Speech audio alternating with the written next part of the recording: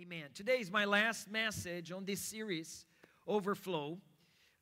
We prophesy, we believed for 2023, a year of overflow. And I believe this is the last brick for this foundation we're building for this year ahead. And the theme of my message today is overflow of life. We shared that God has overflow of fruits, overflow of peace, overflow of grace. But ultimately, the Lord has spilled over in amount that you can give away, overflow of life. John chapter 10, verse 10 is a classic. Jesus said, "The thief comes only to steal." The thief, speaking of the devil, comes only to kill. The enemy of our souls, he has only one plan, a single plan every morning. It is to destroy. But I came that you may have life. Jesus did not come to destroy people, to condemn people. Jesus did not come to bring heavy yoke. No.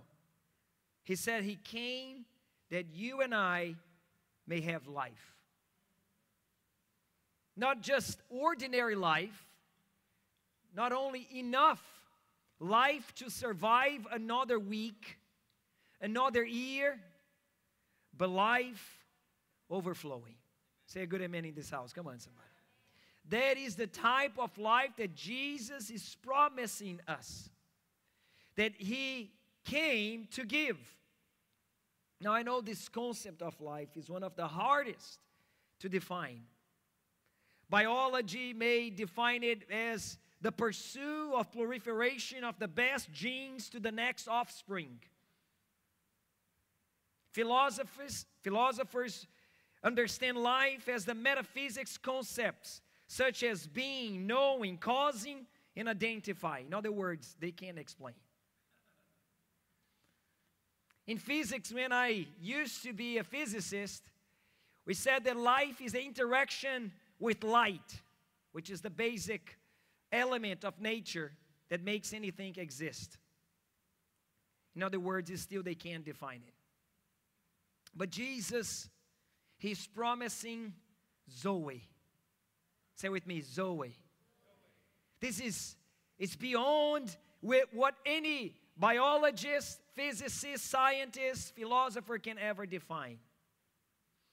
In my Bible studies, I got this definition of the type of life Jesus is giving us. Zoe is the state of one who is possessed of vitality, of absolute fullness of life, both essential, ethical, a life that belongs to God and only flows through Him. If God brought everything into existence, so He is the very life. And Jesus is saying, I came to give you God's life. A life that this world does not have in themselves.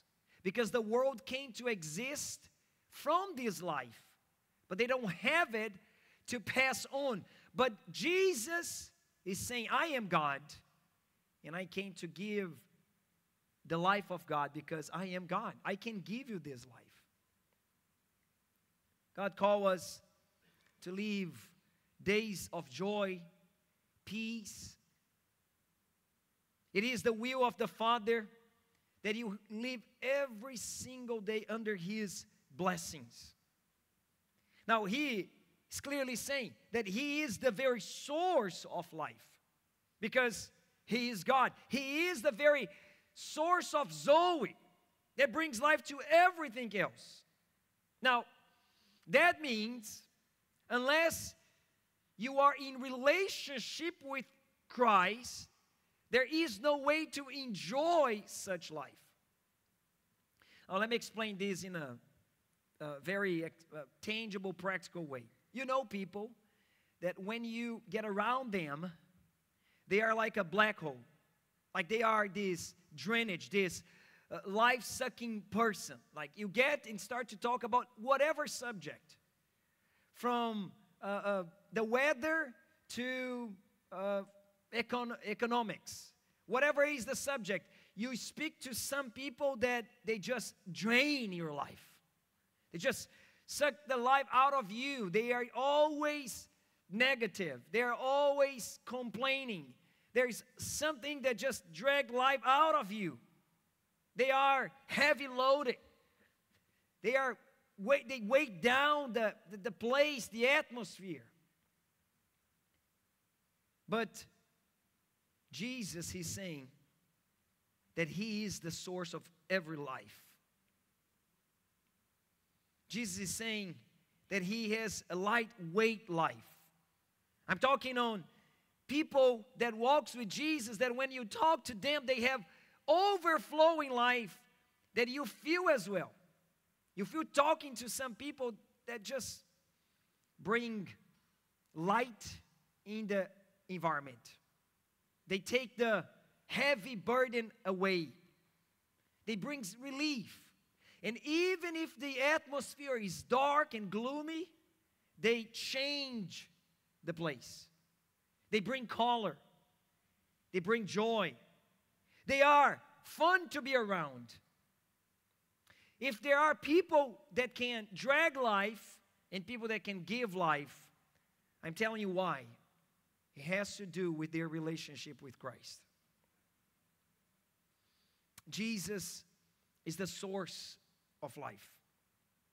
No one ever passed by Jesus and did not receive a touch of life.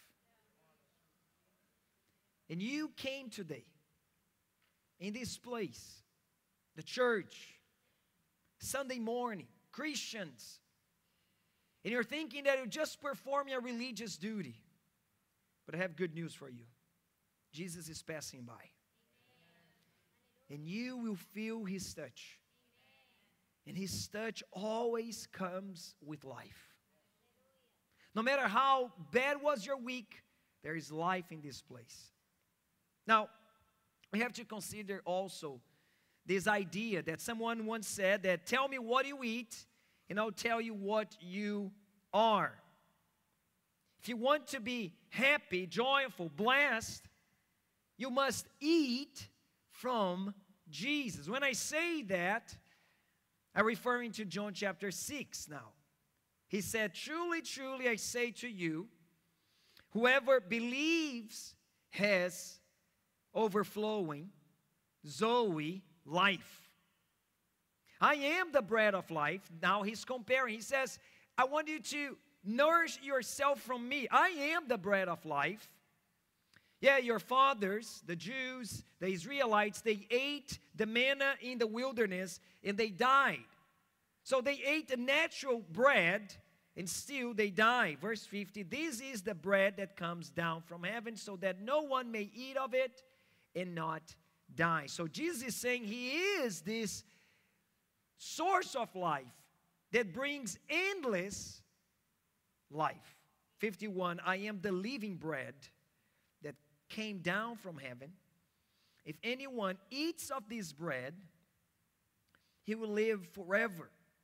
And the bread that I will give for the life of the world is my flesh. In other texts, you're going to say that the drink is His blood. It's strange when you listen for the first time, but you understand, because I'm sorry, I really love, I'm not joking, I really like American food. I know some of you guys say, he's just saying this just to conquer the audience, but it is true. I like it, sweet barbecue. I like Latino churrasco, carne asada, but I like barbecue sauce. But we have to be honest. We live in a day and age that there's so much stuff in food that makes you full but not satisfied. Do you guys agree with me? Like you eat You feel like you really feel your belly full, but you're not satisfied. I remember traveling with my wife to Denver area, Colorado, and I don't know what reason they are all organic, natural food. And sometimes we order, a plate, and usually we like to share because we really don't eat much. So there we order food, and different from Florida, the South, the plates were smaller. But they were well-made plates. But the size of the meal, I wonder, that would not satisfy us. Like both of us, maybe I should order a plate just for me. But we start to share. And incredibly, even though it was a smaller amount of food, we were both really satisfied and even had some leftovers. Even though it was less food. So you understand the difference of being full and satisfied. You guys with me? Are you guys with me? Everybody knows, right? So Jesus is saying there is a food.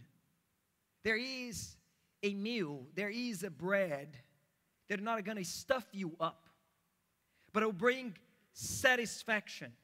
There is a food, a meal that can make you really satisfied. And Jesus is saying what it is. It is the gospel, the message, the daily encounter with the reality that Jesus poured His blood for my sins, and He suffered in His flesh for my iniquities. Oh, I remember listening that, Pastor, in the last Easter I visited a church. No. I'm saying it has to be a daily meal. Jesus is saying, my flesh and my blood is true bread and true drink. That means that when we are reminded, we sang about that today, when we are reminded that the blood was enough to make me righteous in this permanent state of righteousness, and also by the suffering on His flesh, I can expect unlimited blessings for my life. And I should feed my soul every single day from His blood and from His flesh. I am genuinely satisfied. The source of life is Jesus Himself. The source of life is eating from this sacrifice. The shedding of the blood, the suffering on the flesh, the awareness of that truth, and that brings overflowing life. But there is more. In the same context of John chapter 6, Jesus makes another, for many, crazy affirmation. He said that, verse 63, it is the Spirit who gives life. Would you repeat that with me? Say with me, the Spirit. Say again, the Spirit who gives life. So, first Jesus said that He came to give life, overflowing, abundant life. Then He said that His sacrifice, the awareness of His sacrifice, the conscience of righteousness by His sacrifice gives me life. But now He's also affirming that the Spirit gives life. And then He keeps saying, the flesh is no help at all. Your strength, your effort, your willpower is not enough.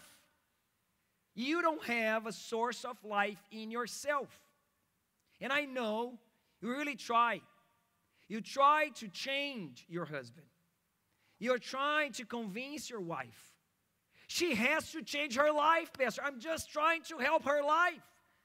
Yeah, but for your information, your flesh has no help at all. Come on, somebody. You should, at your age, realize that already. But if you don't, I'm here just to remind you. Your flesh has no help at all. We cannot give and change anyone's life. But the Spirit can. The Spirit really can change your children. And Jesus keeps saying, the words that I have spoken to you are Spirit and life. So Jesus added in this brief verse here two sources of life. He says the Spirit and the Word. Say with me, the Spirit and the Word. Now we learn this when we open our Bibles. You barely started reading the Holy Scripture, and there you find out that this is true. That everything that God does, He does by His Spirit and by His Word. Let's take a look on Genesis chapter 1. And the Bible says, in the beginning, God created the heavens and the earth. The earth was without form and void, and darkness was over the face of the deep. Chaos. There was chaos. There was no order in the beginning. But the Spirit of God was hovering over the face of the waters. The Spirit was active, was moving, was hovering upon the chaos. And then, verse 3, God said.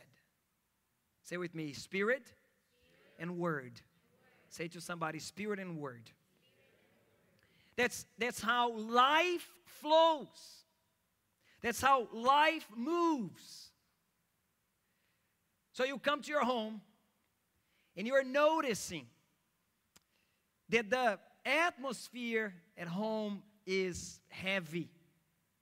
Is burdened.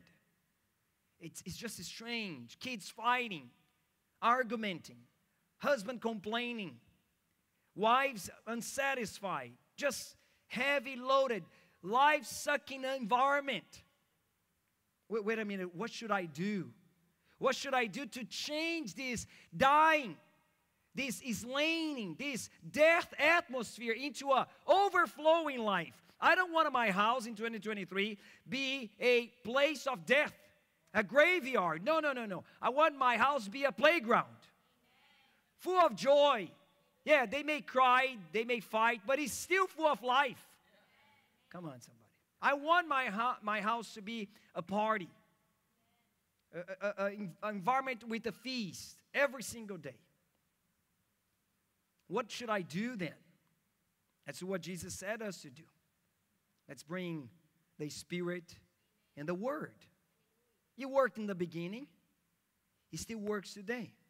Let me prove that to you guys. And now I'm making analogy to my wife's preaching in this conference. By the way, if you didn't watch her, it was the best message ever preached. It was really, really amazing. She preached on Ezekiel. So I want to invite you to the same text that she shared the word. Ezekiel chapter 37. And we have prophet Ezekiel looking to the discouraged, downcasted nation of Israel. Ezekiel, different than Jeremiah, he was exiled with the people. He went together with the first group of Judeans to Babylon. And he didn't see hope in anyone's face. And in the midst of that discouragement, he probably was at the bank of a river, a Babylonian river, missing the smell, the taste of Judah land, the promised land. Maybe he was throwing on that river, that rocks just to see them jumping and bouncing in the river, but just regretting to be there as a slave. And the Lord opens the vision, His prophetic vision to Ezekiel. And he sees this valley of dry bones. We all know the story. And God speaks to him saying, look, Ezekiel, these dry bones are like the people of Israel. They have no life in themselves. So much like some homes here. You go to your house and you see that valley of dry bones. Yes, you remember Psalm 23 that says, even when I pass through the valley of the shadow of death, even there the good shepherd stands his staff and rod and comforts me. But you don't seem that you're passing. It seems that you made a camp there. You are living in that horrible valley of the shadow of death, and you don't like it. You are in the valley of dry bones. What should you do? Today I want to awake the Ezekiels in this house, all the prophets in this house. You can change the atmosphere of your business. you can determine life in your life group. By the way, that's one of the reasons we call life group. It's not a small group. It's not book group. It's not Bible group. It's life group.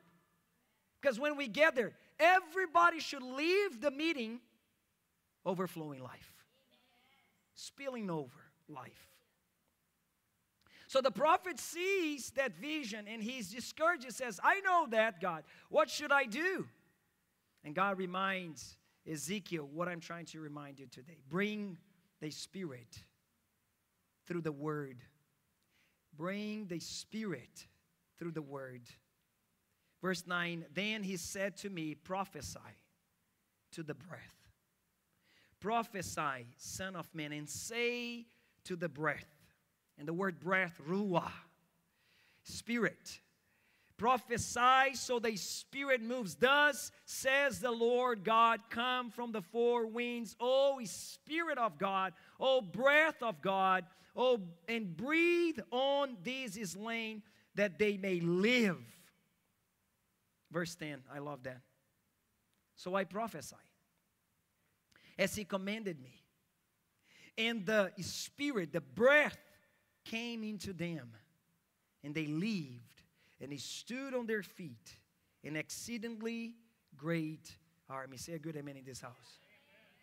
So I know what you are facing right now in your marriage. Dry bones, no hope, no way out. Yeah, the legal system give their way out, but you still can prophesy.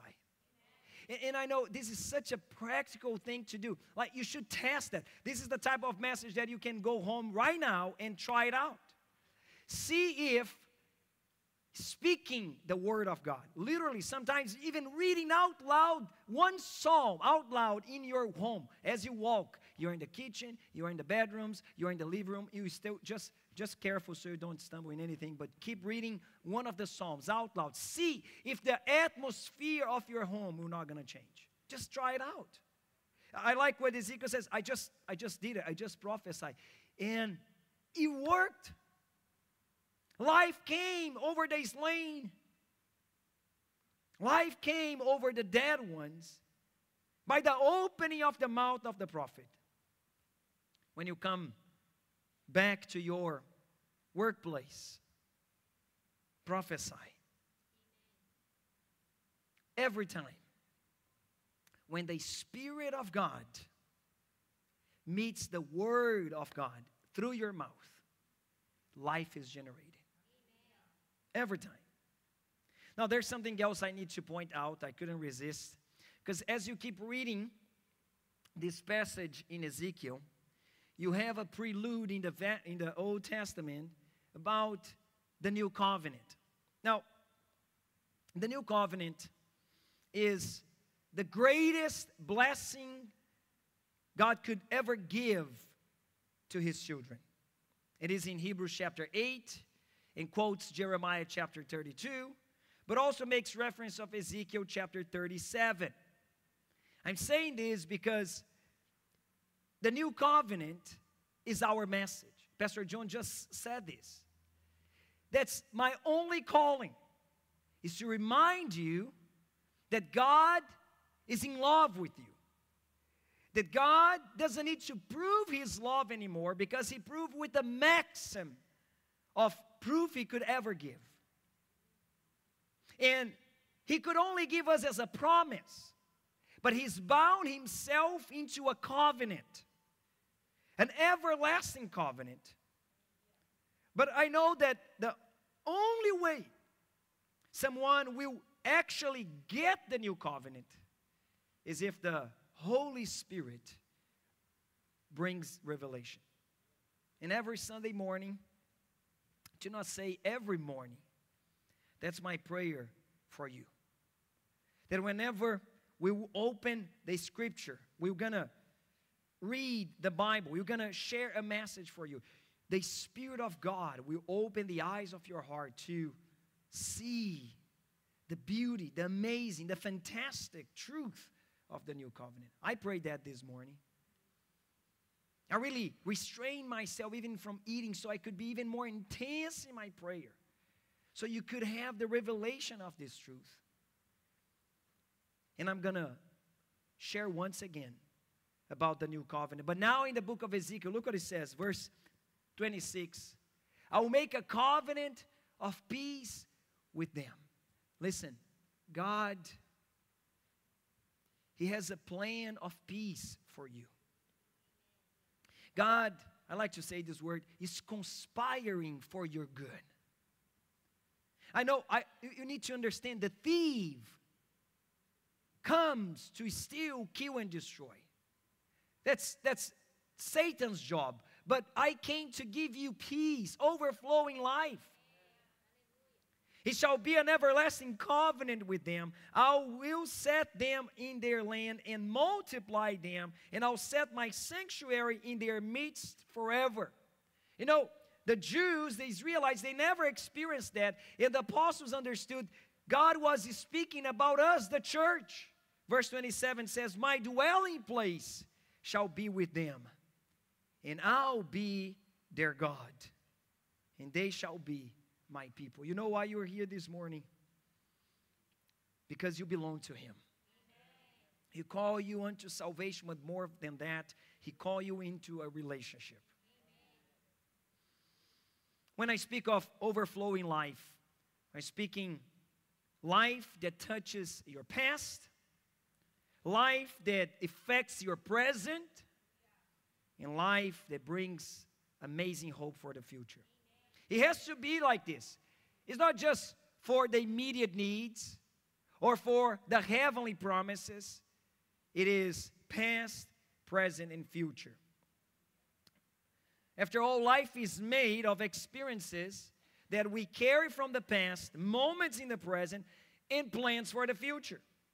But the type of life the Zoe has for His children is abundant life, affecting every moment, timing.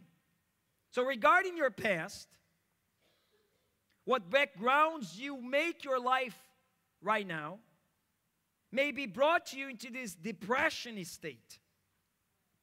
You look back and you regret. You know your mistakes. So you live under condemnation. In your present, because of your past, you can't see a bright future. You're wrong paths. But the good news, 2 Corinthians 5, if anyone is in Christ, anyone here is in Christ, he is a new creation. The old has passed away. So what about to make a resolution to not drive your life anymore looking to the rear view mirror? Let's expect new things. The old has passed away. You have the new. The new has come. From your past, only sweet memories will stand. Because I don't want to erase all my past. There are things in my past that I like to remember. That's why we take pictures.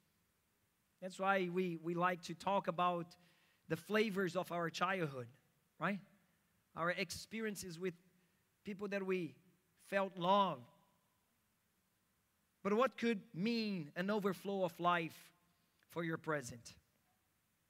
It can be a life with anxiety. It cannot be a life with stress, doubts. For me, an overflowing life for my present means a life with wisdom. Let's read this. 1 Corinthians chapter 1, verse 30. 1 Corinthians 1:30. And because of Him, you are in Christ Jesus. How many of us are in Christ Jesus again? You notice the emphasis, right? It's about Him. He is the source. And if I am abiding in Him, I have abundance of life. And in my present, Christ became to us wisdom from God. Thank you, Jesus. Wisdom from God, righteousness, sanctification, redemption, so that it is written, let the one who boast in the Lord.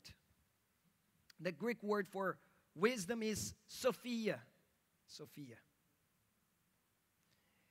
Has a broad meaning. Take a look. Listen. It means full of intelligence. Any high schoolers here is struggling in math? Come on, receive intelligence, wisdom. Knowledge of things of man and things of God.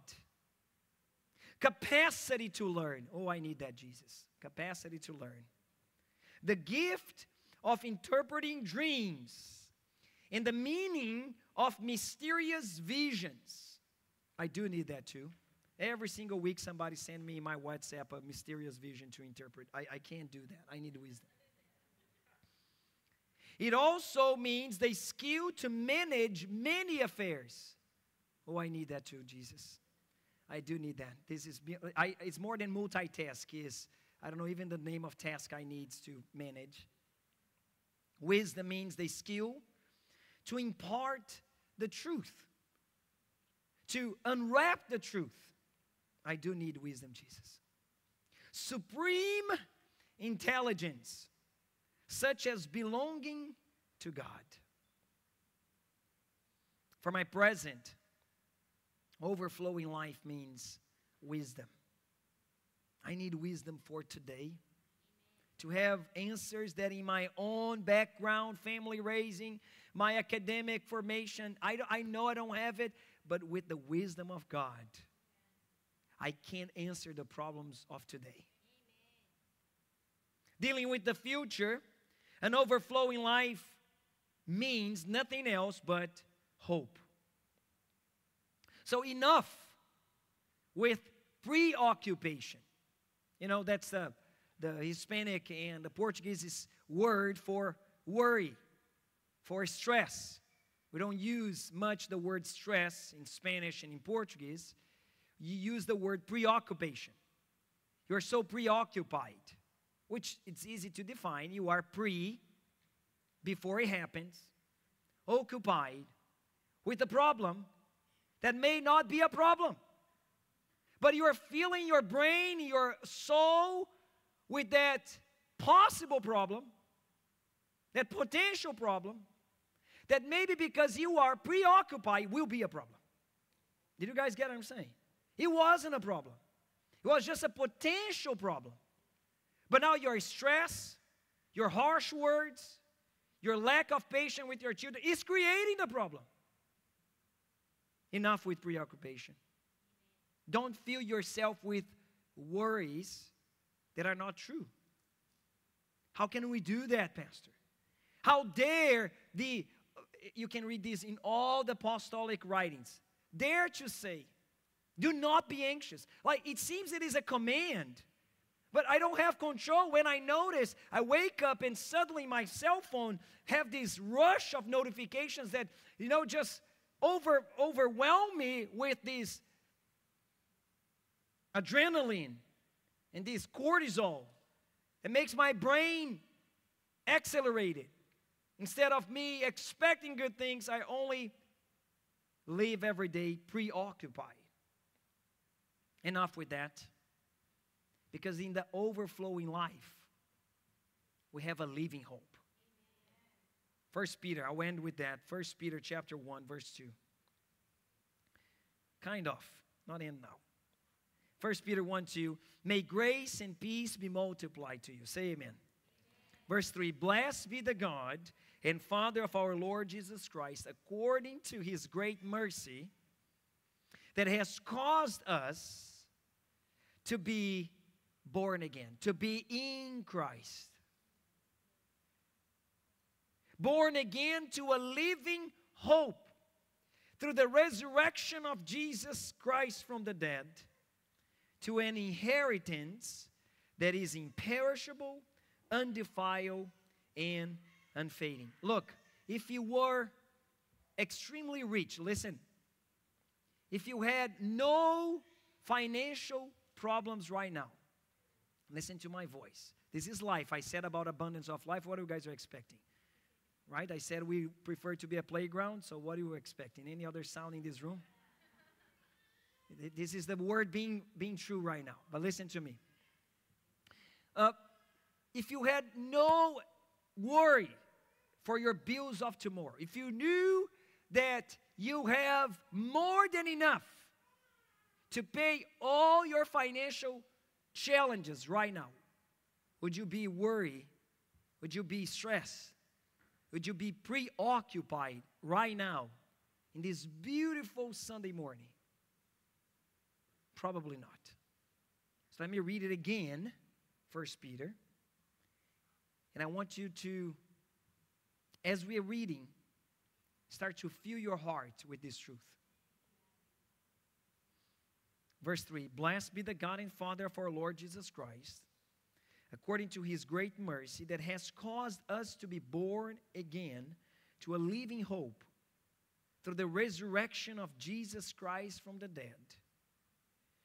We were born again to an inheritance that is imperishable, undefiled, and unfading. You don't have only enough. You have overflowing life, overflowing resources. And I know that Jesus said that we may face tribulation in this world. You're quoting John chapter 16 that says, I have said these things that in me you may have peace. In the world you will have tribulation. But take heart. I have overcome the world. Now listen. I know in the middle of the verse we have, in the world you have tribulation. But you cannot isolate that. Because in the sandwich of this verse says, I want you to have peace, and I want you to have your heart encouraged. Take heart. So why we're reading this verse as a reasoning for us to worry? Why we're taking this Bible verse as an argument to create an unbiblical logic. Yeah, you know, we have to face tribulation, so I know what's expecting me for tomorrow. No! Have peace for tomorrow. Take heart for tomorrow. That's his goal in saying that. He's not, in other words, we don't deny the reality. We just live above that reality that may crush us. I love the Message version of this verse that says, I've told you all this so that trusting me, you'll be unshakable and assured, deeply at peace. Say amen, everybody. In this godless world, you will continue to experience difficulties. It's godless world. What are you expecting from the world? Tap on your back? Complimenting you to believe in Christ? No, they will persecute us.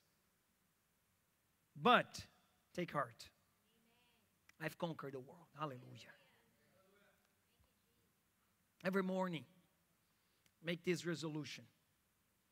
I'll pray to God. I'll surrender to Him my worries. I'll cast on Jesus all my anxieties.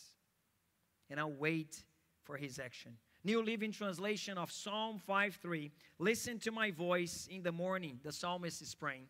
Lord, each morning I'll bring my request to you and I'll wait expectantly. I'll wait your goodness. I'll wait blessings to come to my life. The type of life God has for us is abundant, overflowing. We start this message reading John 10:10. And this whole conversation started after Jesus healed a blind man. Let me invite you to stand up right now as I close. Worship team. So it's really interesting because Jesus said such a statement. I came to give life, overflowing Zoe. After healing a blind man from birth. He was blind since he came to life. He was blind, and therefore he could not see colors, beauty. He could feel it maybe by his touch, but no doubt one of the senses that makes life enjoyable the most is sight. So here lies a condition for us to enter into this abundance of life, overflowing life. I'm reading John chapter 9, verse 35. Jesus heard that the religious leaders had cast the blind man, now healed blind man, had cast him out among them, and had found him. Jesus said to the former blind man, "Do you believe in the Son of Man?" He answered, "Who is he, sir?" Look, he was from the south, right? But he's not calling Jesus Lord yet. He's calling Jesus Sir. I couldn't see him. I don't know who even healed me, because when he healed me, he put this mud made of saliva in my eyes. And he ordered me to go into that specific pool, that specific water spring to wash my face. Now I am seeing, but I don't know who healed me.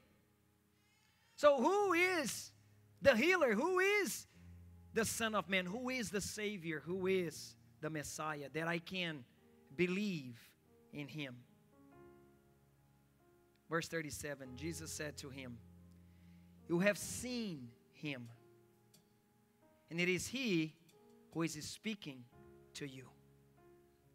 From Sir to Lord, that blind man called Jesus Lord and said the essential phrase for you to receive abundance of life: "I believe."